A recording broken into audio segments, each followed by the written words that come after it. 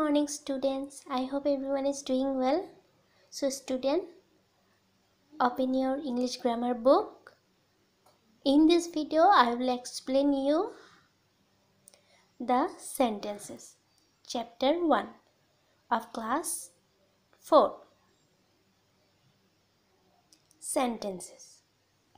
So what is the definition of a sentence? A group of words which make a complete sense is called sentence. Look at the following group of words. Boys are going to school. She sang a sweet song. Misha is my best friend. Please lend me your book. This group of words make complete sense. They are sentences. Sometimes we can say a sentence in just one word. Like here, stop, come, sit, look. As we can see here, sentences has a full stop. It has a full stop, a question mark or an exclamation mark. There are 4 types of sentence. Number 1, declarative or assertive sentence, interrogative sentence, imperative sentences, exclamatory sentences. So these are the 4 types of sentence.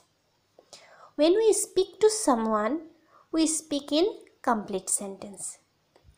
While writing a sentence, we begin it with a capital letter and end it with a full stop. For example, number 1, the peacock is a beautiful bird. The peacock is a beautiful bird. It begins with the capital letter T. Okay, and it ends with the full stop. Like same here also, Sanya is good at drawing. This sentence begins with the capital letter S and it ends with the full stop. Now, number 1, there are many books in the library. This is a sentence because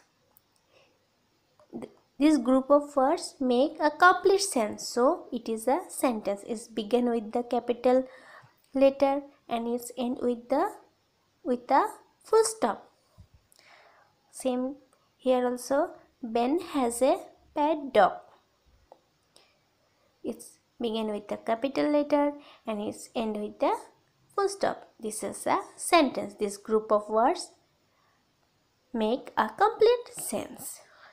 And number 3, and they.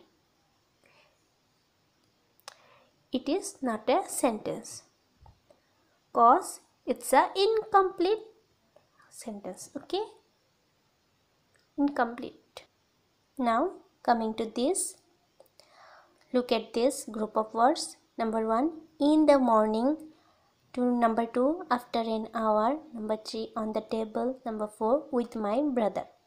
This group of words make some sense, but their sense is not complete. They need some more words to express a whole idea. Such group of words that make sense but not complete sense is called a phrase. A phrase often begins with a preposition. Prepositions are in, after, on, with, at, for, to, etc. These are the prepositions.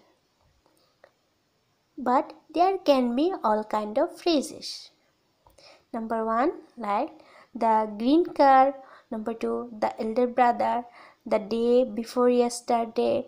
The man with a cup. These are the phrases. Which is make sense but not complete. This is called a phrase. So here we are able to learn about the sentences. So thank you students.